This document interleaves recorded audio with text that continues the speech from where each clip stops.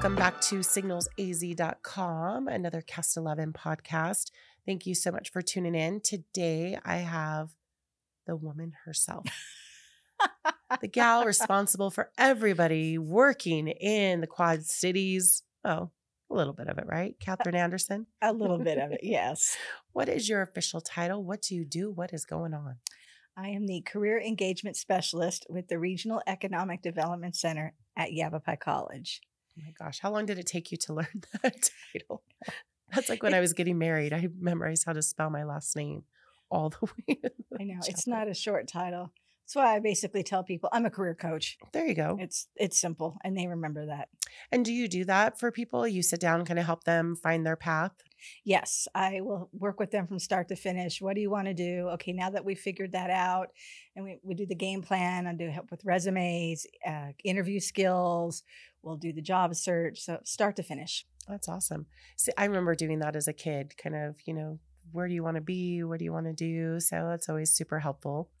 Yes. What are so you guys have a job fair coming up? Yes, we do. And you guys do this, is it once a year, twice a year? You do it at least all the time. All the time. All the time. We have certain ones we do annually, like the upcoming Prescott Valley Job Fair. And then we have others that we hold throughout the year that are more geared towards our students, and we call those our career expos. So the number changes every year, how many we do, but yeah, all the time. All the time. All the time. We have some kind of job fair going on. So if I needed a job, and I'm not part of Yavapai College, I'm not a student, could I schedule some time with you? Would that be something that would work? Or is this kind of a student thing? Or you could absolutely schedule time with me. I am a little different than other colleges where they're geared towards their students and alumni only. I am both student and community focused. Okay. So when I'm in my office, I always point this way for students and this way for community. And my boss knows what that means. So yes, if you were a community member watching this, listening to this, going, wait, I need her help, you could absolutely contact me and we could schedule an appointment and get started. So what are some of the challenges that are facing? I hear all the time, oh, I can't find a job. There's nothing going on. Is that true? No, that's not true. We have some companies that they're fully staffed and they're good. And then we have other ones, or we wouldn't be having job fairs right now.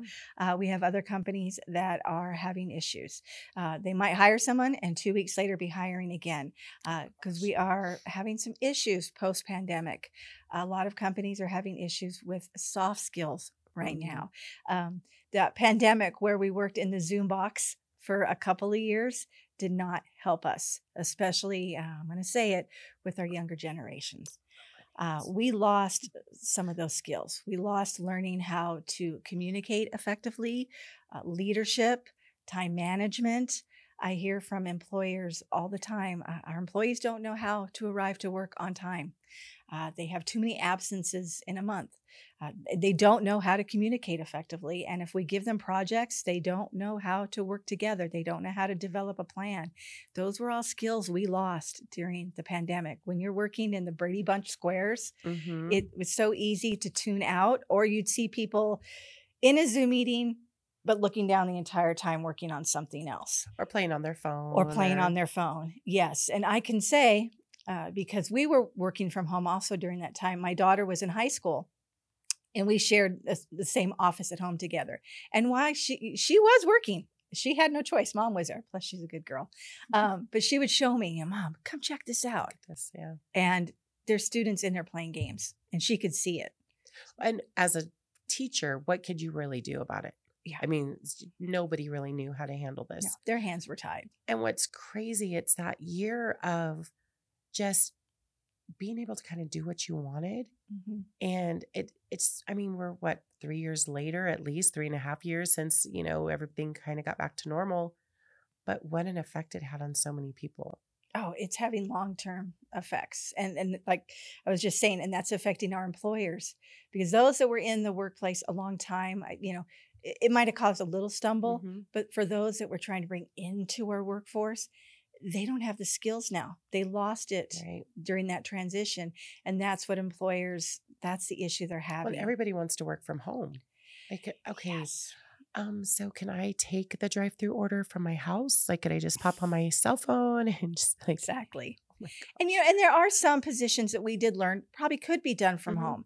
If you have an employee that's actually going to sit there and work diligently and not get up and go watch TV or go for a walk or go grocery shopping, because unfortunately, not everybody is going to be that great 100% into it employee. Yeah. And it's easy when you're at home to get distracted. It's like, oh, I'm just going to throw the load of clothes in the washing machine and I'll switch them over real quick. And then, oh, while I'm in here, I'm just going to organize this little shelf real quick. And it turns into a battle. So I know I'm not strong enough to work from home all the time. A day here, a day there, great. But if I was doing it every day, I think I'd get really good at it. I would, we, at the college, again, we were home for a long time. And I will say at the end of it, I wanted to be back in the office. I missed being with my coworkers. I missed that interaction. Could I do my position from home? Absolutely. Yeah. I could sit here on a Zoom call or a phone call, email, and help you with your resume. I could totally do that. But I need that interaction. I want that face to face. Something's missing if I don't have that. Yeah. So yes, we can do some positions from home, but not everything. I would like to have my heart surgeon, if I needed a heart surgeon, actually in the room with me. That'd be great. That would be great.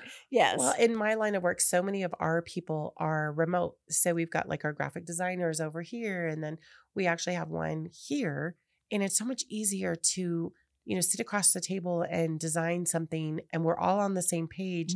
And sometimes you just lose that when you've got that, okay, do you understand what I'm saying, Susie? And it's just, you miss that collaboration. And I think I made it 3 months and I called my boss. I'm like, I'm going into the office. And that's another thing I was going to say. So many people want to work remote, but I think once they do, they see the other side of it. That, okay, this is great that I'm in my office at home, but I miss everybody. I don't know what's going on with Susie down the hall. I miss water cooler talk. I miss water cooler talk. Exactly. And so I think a lot of people, they start to find out that maybe hybrid is what they really want. Okay, I'll be in the office 3 days a week and maybe 1 or 2 at home. Or maybe I have a modified schedule that I don't work 8 to 5, I work 10 to 6 or 10 to 7 so that I can get my kids off to school, or I can do this, but still have my 8-hour days in. And I think that's what we're seeing now is a trend, that it isn't so much the 8 to 5 anymore. It is the hybrid modified work schedule, and that companies, when they can, are modifying the 8 to 5 work day. Okay, maybe it doesn't need to be 8 to 5. Maybe so-and-so could work 9 to 6. And as long as somebody else is here at 8, we could have this person start at 9. And yes, and then they can get their kid to school, stagger the schedule. Or some companies are even doing that, if you can get your 40 hours, get all the work in. If it's done in 35 hours, we're good. Right. We just want the work in. And again, every company's different on how they do that. But that is one thing I think COVID did show us. It doesn't have to be the 40-hour, 8 to 5, Monday through Friday. Well, and I think with such a demand that businesses are getting a little more creative, maybe in how they're getting people. So where are some of the businesses that are going to be at the job fair? What are some businesses that are really hurting for people right now? One thing I think that's been consistent since COVID is healthcare. Really? Still healthcare. And actually Dignity Health, they're one of our main sponsors of the job fair. They're going to be there and they have a lot of openings. Another one is still education. We're seeing education has not rebounded. We're going to have all industries are going to be at the job fair. We've got healthcare. Oh, another one's law enforcement. Okay. We have several law enforcement from local to state, federal. The Border Patrol is going to be at the job fair. Wow. And I'm actually amazed at how many law enforcement agencies are going to be at this job fair. And that just tells you right there that they are in desperate need. So like I said, education, we have manufacturing. I'm just looking at the list. Yeah. Hospitality, you name it, it's going to be at the job fair this year. So anything and everything is hiring right now. So when people say, no, there's nothing out there. I'm like, contact me. I can tell you who's hiring. I can get you to work tomorrow, right? I could get you to work tomorrow because there is everything hiring right now. Maybe the company next door to you is not, but down the road, it's hiring. Well, and what I told my son during all of the pandemic stuff was, now is the time for somebody with zero experience to get some sort of an internship into these HVAC companies, any of these trade companies, because there was such a desperation that they were like, you can breathe, you're standing. Exactly. Get over here and you've got a pulse. We can find work for you. We will train you. Well, and that goes back to what I was telling you about the soft skills, that a lot of companies are like, we'll train you. Like you just said, we'll train you on the hard skills. But if you can come in with those soft skills, if you can show up, if you can show up, if you can show us you can communicate and you have some leadership, those things that we can't necessarily train you, we'll train you on HVAC. We'll train you on the hard skills. Just show us you can be a punctual employee. What a wonderful opportunity, because back in my day, it was like those positions didn't open up and you had to be very trained. It was almost like you had to find training to even make the cut to be one of these guys or girls. And so it's, a really good time. Yeah. And they're willing to train you now. Just show up at work. That's so hard though. It's so early. I know. To come to work. So your job fair is Tuesday, September 17th. 3 to 6. So that's good. See, you made it so people could sleep in a little bit. Yes, this is an afternoon job fair.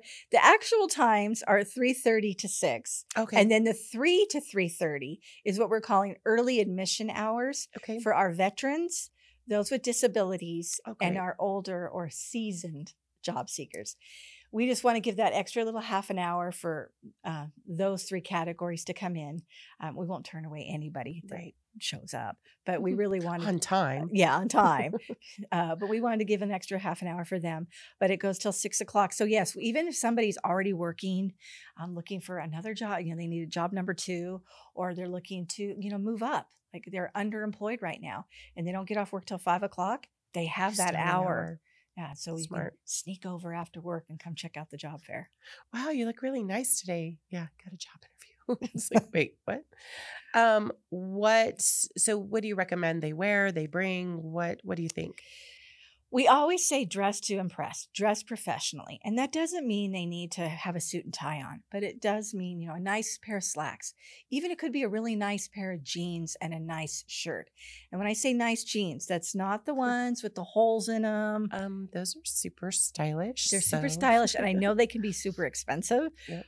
But don't wear those ones. And I have to say this every year, because we will get people that show up looking like they rolled out of bed. And it's 3 o'clock in the afternoon and you're in your pajamas and slippers. So no, dress professionally. And maybe you're coming right after school. We understand that. So just put on a little nicer outfit for school that day. And it could be, like I said, a pair of jeans. Just put on a nicer shirt and your pair of jeans. You should bring resumes with you. And if you don't have a resume, then you call me in advance and I can help you with your resume. And we always say that you should have a resume geared towards a specific employer. So we understand at this event, you may not be able to do that. However, you could. The list is available on our website. These are the ones I'm going to target. Yes. So you could really go and have more than one resume available. And imagine being that business owner that's sitting there at the job fair and somebody's brought me a resume tailored to my position that's open. I would think that'd give you a little bit of an edge over some of the people that are there. You could score so many points if you came dressed really professional, you had a resume geared towards that employer, and you did your homework in advance. Because again, all these companies and the positions they're hiring for are available on our website. So if you go online and let's say you did like U.S. Border Patrol. So you go research them. You could find out all this information about the Border Patrol, how long they've been in existence, where their office is located, if they've won any awards, and go to that table and be like, so U.S. Border Patrol, in 19 whatever, you won an award for this. Last year, you arrested, I don't know, this many, whatever it is. Speaks to me, and I want to be a part of this. Yeah. Right? And then they're going, wow, they did their homework. They know about us. They care. Mm-hmm. We're taking, we're writing your name down. A little star right here. Exactly. Because sometimes it's not the recruiter. Sometimes they just send someone to man the table. Or sometimes it could be the hiring manager or the owner, depending on the company. So you don't know who you're going to be talking to that day. You want to impress. And if you just show up and you'll be like, yeah, so who are you? Free pen. Yeah, what do you got? Put some candy on the table. You could have the best resume in the world, but if you're still in your pajamas or you look like you don't care and who are you, then you're not scoring any points. Right. They're not going to remember you. But on the other hand, maybe you don't have a resume, but you show you've done all your homework. You show you're really into that company. You're willing to learn. They're like, okay, put resume aside. We want this person. And some companies will do interviews the day of the job fair. And you could wow somebody so much that maybe they weren't even planning on doing an interview, but they're like, we got to have this person. We're not letting you go. We're not letting you go. We're going to go over to that back room and do an interview right now. Nice. So you want to come prepared. And there have been companies that make hires the day of. Now, not every company can because they have their rules, their policies. But I know I've been there and have had job seekers walk out going, they just made me an offer. I got a job. I got a job. That's awesome. So you just don't know what to expect. So come there prepared that I'm going to meet my next employer today. Go in with that attitude. Dress for it. Today's the day. Today's the day. Exactly. That's awesome. So it's Tuesday, September 17th, 3:30 to 6, but doors will open early for anybody that needs just some little extra time. Yes. And how do they contact you if they just need some help? Like, please, Kathrine, help me find a job. What do I do? They can call me. My direct number is 928-776-2008, or they can email me at Kathrine, KATHERINE .anderson@yc.edu. Perfect. Yep. That sounds, you've got great, it's going to be a great day. Come ready to go. Show up on time. Do not show up at 6:05 and think you're going to be able to meet people at their car. Hey, tried to get here, but 6:05, they're already cleaning up, walking out the door. They've been there. We may open the doors at 3, but they start showing up at 2. So by 6:05, they're done. It's done. Dinner time. They got to go home time. and cook food. So perfect. Thank you so much for coming in. This is so needed in our community. Next time my kids tell me, no, there's nobody's hiring out there. I know they're telling stories. Yeah, they're telling stories because I can get them a job. Awesome. Thank you so much for your time. And thank you so much for everything that Yavapai College is doing for our community. It's great partnering with you guys and sharing all your stories. And you guys are just doing great things over there. Well, thank you very much. Well, thank you guys for tuning in, and we will see you next time.